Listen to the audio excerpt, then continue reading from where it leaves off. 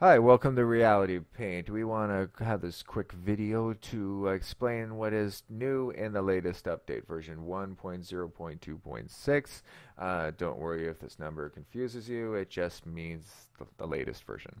So, first off, we have new features. And first off, we implemented a silent update option in image 1. It's right here in Preferences Silent Update. What this does is it will check for updates more frequently when starting realityPaint and only prompt you when an update is actually available. So what this means is you won't be prompted to say, would you like to check for updates? And you're like, oh, why, yes. And then you say, oh, there's an update available. Would you like to download it? And you're like, oh, why, yes. It just silently checks for updates, and then if there is one available, you will then be prompted to confirm the download. Otherwise, you just carry on your merry way. And one thing is very important to note that unlike other software updaters you might have been annoyed with, realityPaint's updater only activates for a brief moment when you launch realityPaint, and it does not get added to your startup programs, does not, and it does not run continuously in the background. So if you're not even working on realityPaint, you're never going to get a message popping up saying, oh, there's the latest update, would you like to download? You're like, no, I'm busy with something else, leave me alone. That's never going to happen. It's only when you launch the program when it checks. Okay. Second, we implemented an exclamation icon that will appear near the cursor when there's an issue with the surface at that location. So when this happens, you read the message box at the bottom right hand of the screen to see what it's actually about. Because as you know, in 3D graphics, any number of things can go wrong and you don't know why. We try to predict as many of these cases as we can and let you know so you don't get stuck. So let us show you what we mean by that. So here we have our friendly toucan. I'm going to zoom out and we're going to bring in a reference image. Let's just say we're going to use as a clone brush to bring some of that detail over. So we zoom in here, right? And if for whatever reason I want to paint, I'm attempting to paint on the reference image, I'm going to see this exclamation point and it's like, wait, something's wrong. And then this box down here, it says reference object. You cannot perform this action on a reference object. See manager objects, object name, reference object. So you're like, I'm trying to paint, like, nothing's happening. I don't know what. Pay attention to that exclamation mark and read the message down here. So in this case, you would, if you really do want to paint on it, you would say, you select toucan, reference object, uncheck this here, and then you're going to be able to paint on it. Okay, so let us delete this guy. Okay, now let's get on to our next point. Yes, we implemented drag and drop for image files into the brush image and the brush shape boxes. So what that means is, let's take a look here. So instead of clicking on this, locating the file, and then loading it, you can just drag and drop. So if I want to have this as my brush image, I can drag it into this box. And if I want to have this as my brush shape, I can drag it into that box as well. Simple, but it helps speed up your workflow. And likewise, when you click on brush tip, you get these same boxes, but with some more options. You can drag into them as well. And whoops, let me see.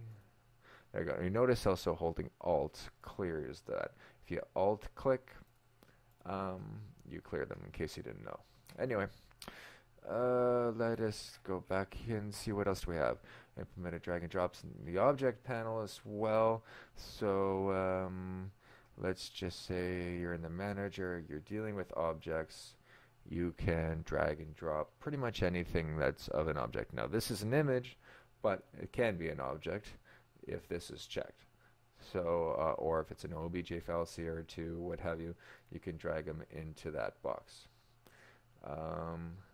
So yes, and as time goes on, we're going to make the drag and drop a little more robust.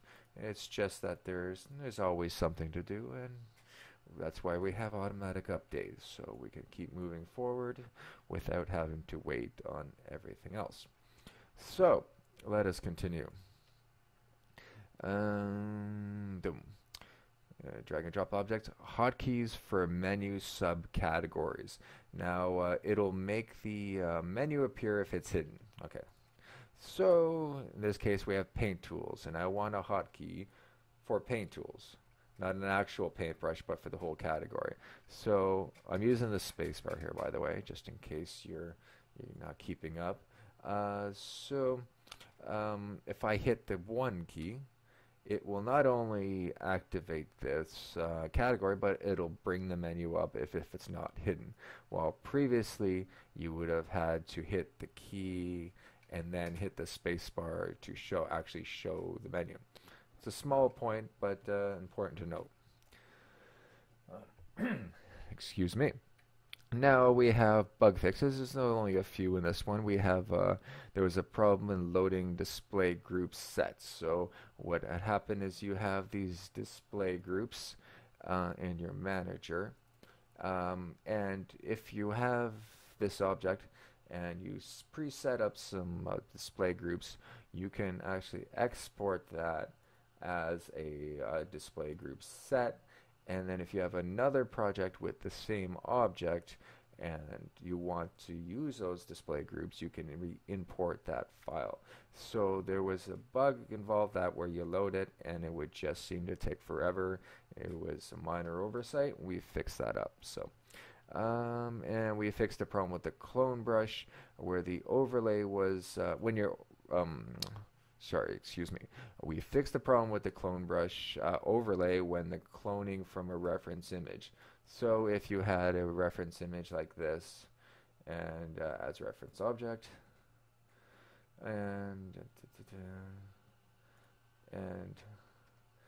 zoom in here, and what would happen is if you have paint tools, clone brush, if you say alt and then you started cloning, see right now you can see the result of what you're supposed to see, like the file.